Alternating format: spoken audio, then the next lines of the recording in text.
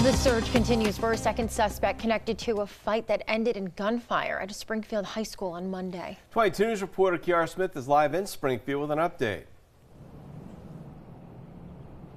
Rich Taylor, Springfield police say that there was an altercation between some students and another person that was let into the school.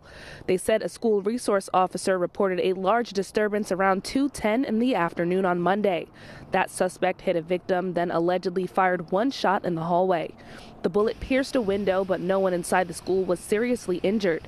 One person was arrested. Their identity has not been released at this point. A preliminary investigation found that a security door was opened by a student to let in the suspect with the gun.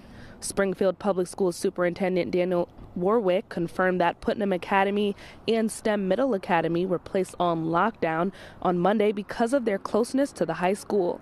He added that counseling services will be available to students and staff this morning, and this is an ongoing investigation.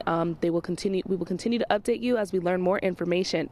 Working for you, Kiara Smith, 22 News.